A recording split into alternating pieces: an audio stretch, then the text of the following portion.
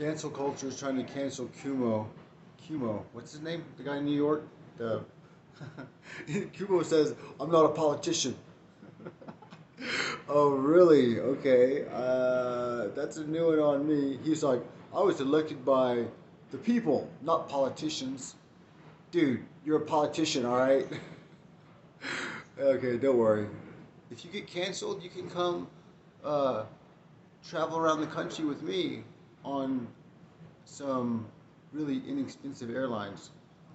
They give you good tickets. When they know you're canceled, they have sympathy and pity for you. So you can fly across the country for $50. Come on, come join me. Everybody who's canceled. I'm in the Denver International Airport right now. And if you're canceled, come on. More later.